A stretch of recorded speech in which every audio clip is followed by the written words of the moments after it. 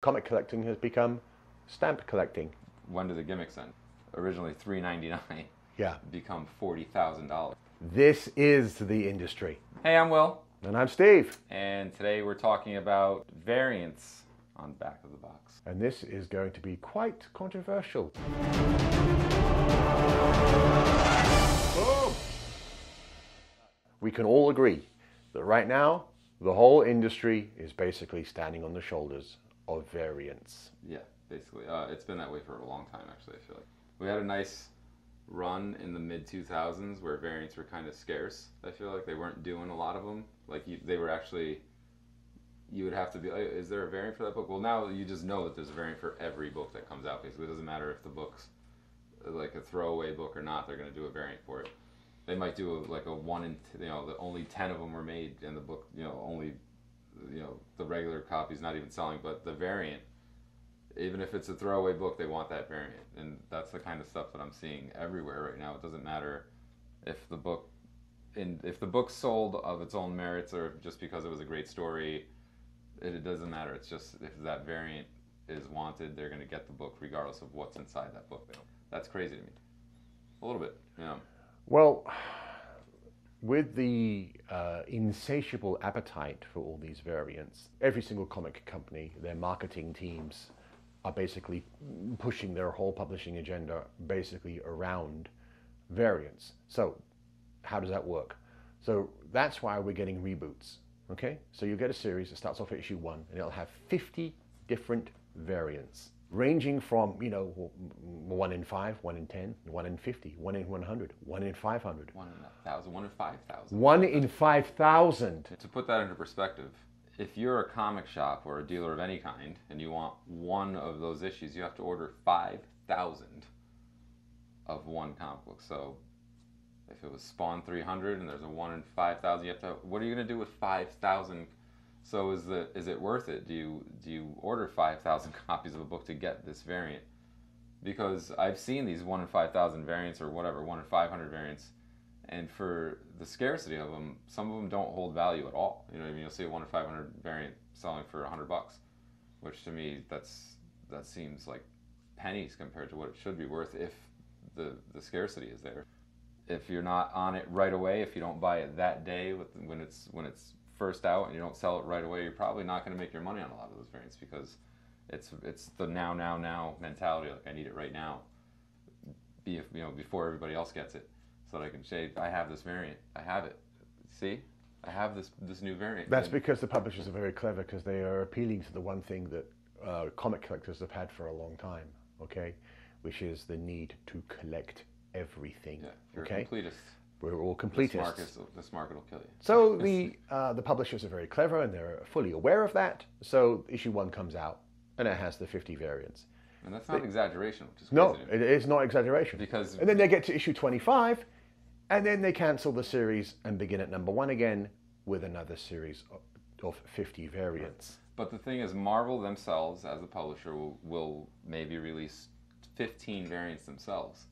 And then you have every comic book company out there that can release a cover will release a cover with an artist. So beyond just the straight Marvel variants, you're also getting all these ancillary variants from all these comic companies that are just, they've got, big artists that are exclusive to them. So right away, like Thor #1 comes out, you're going to go, okay, well, I have to go to the comic book store. I have to get the regular issue #1, but first let me go to the variants and buy the 15 variants that Marvel put out. And then I have to go online before I get home and make sure that I don't sell out of all the other variants that came out from all the other stores, although they're probably pre-sold so you can pre-order them beforehand and make sure that you get yours. So essentially, they're making money off of Thor #1 50 times.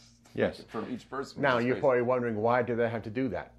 Okay? And this is where we're going to get in controversial territory. The reason they have to do that is because readership is down. The actual story content is down. That means that there's far less people actually reading. Okay? So all the publishers realize that if they're not appealing to this wide audience of readers who are following characters and storylines, they have to appeal to people who are flipping, speculating, buying. Okay? That market is thriving. It is massive. It's actually going to require, the price guide to completely reorganize itself because of the variants. But is that a good thing? We're not going to know that for a while. It's sort of similar to what happened in the early 1990s when we had all these books that were supposed to be hot and the speculator boom took place. I mean, Marvel was feeding into that by producing 1 million copies of the book, though. Yes, You know, but every single company, those of you who survived that speculator war, who grew up with the Valiants and the Images and the Marvels and even the DCs, the death of Superman. Me and Will, we've been through this before. We actually have those scars. My old comic shop actually sank because of the old speculator mess. Superman 75 killed a lot of people. Yes, yeah. Not only did Superman die, but a couple of years later on, the entire industry fell. So here we are in 2022, and the industry is being propped up, in my opinion, by the variant market.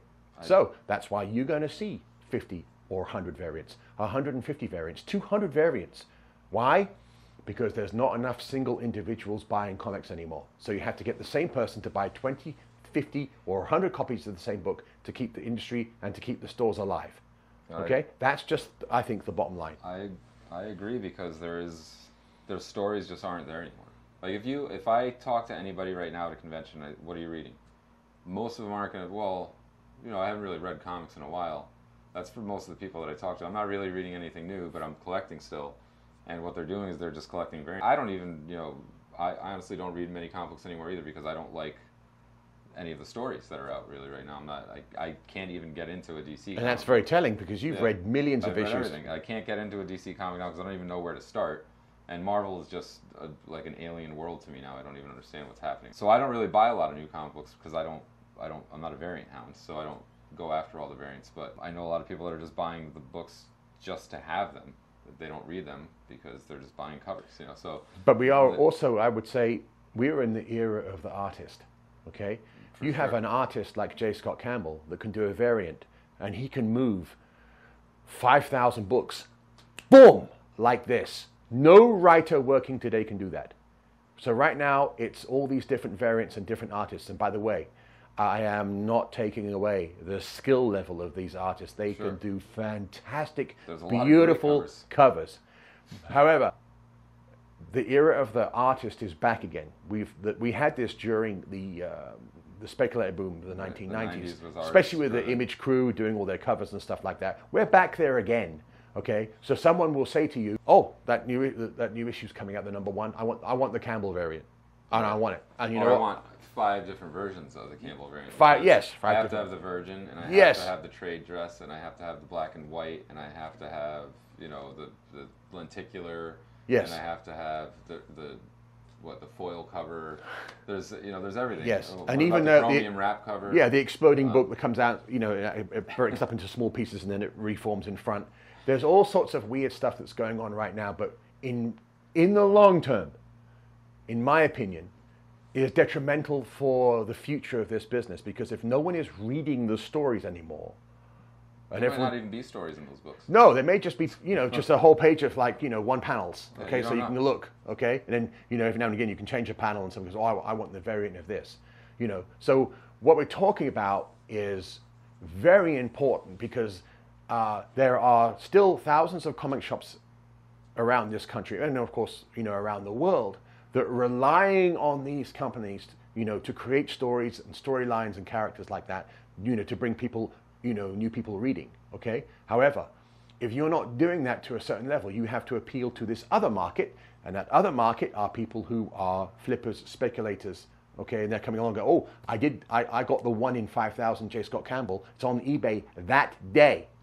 Okay, that person doesn't give a hoot about what's going on in the comic, the story, or whatever it is. He's just making his money. They're waiting at the door on Wednesday morning to get in first, so they can get that book and flip it within 20 minutes. Again, that's nothing new, but right now it's been just going on since the beginning of But right now it's like on steroids. Right. It's just got to a new level. Like you said, we had the 90s, crazy time for artists and stuff, and then you had a nice time between like 99 and like 2008 or so, where it was like a nice time for comics. There were a lot of great comics coming out. Yes.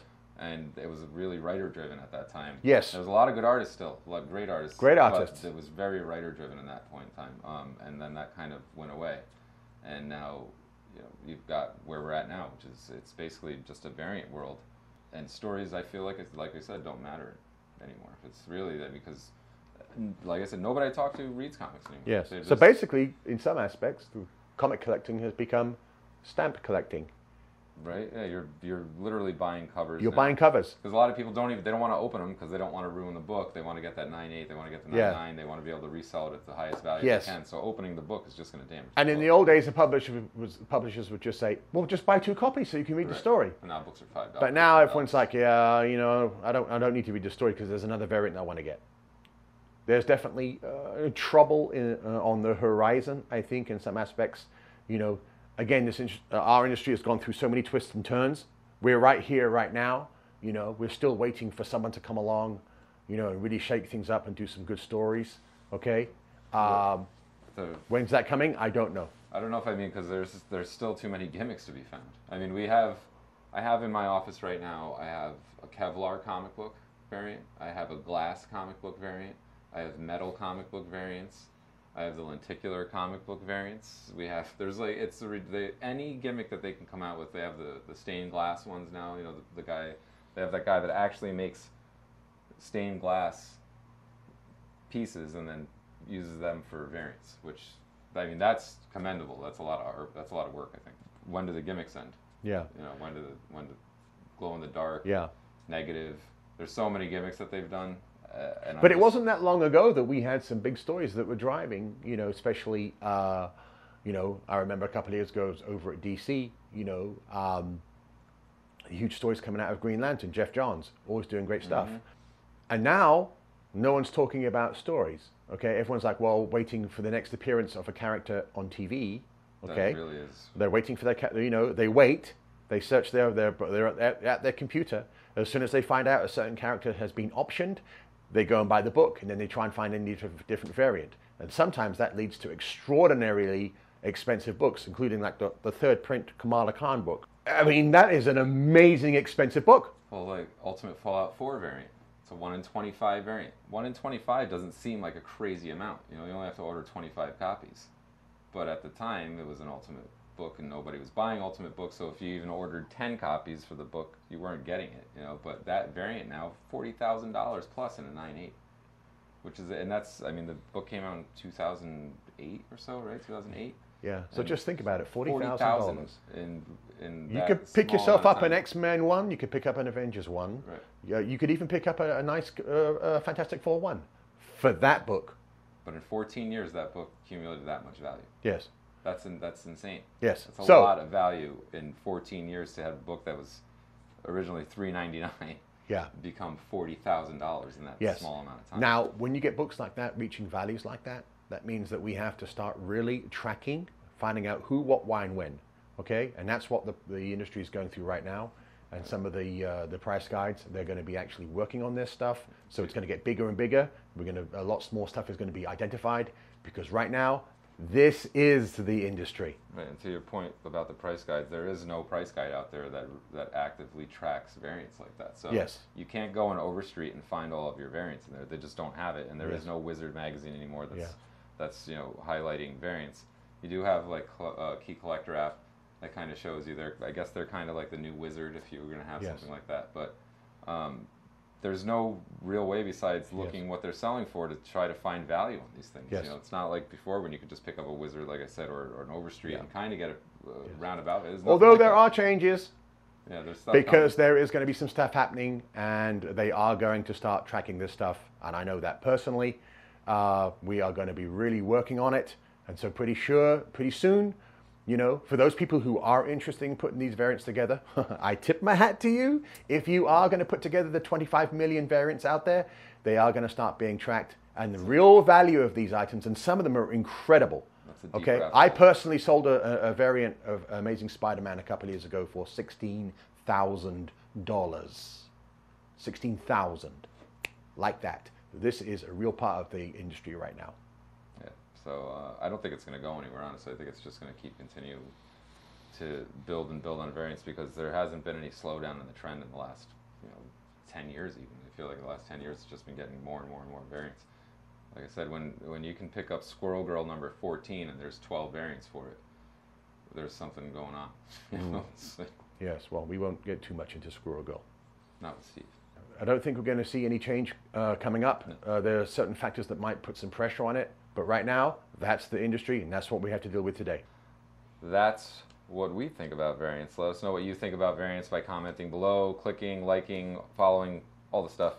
And we'll see you next time in Back of the Box. Bye.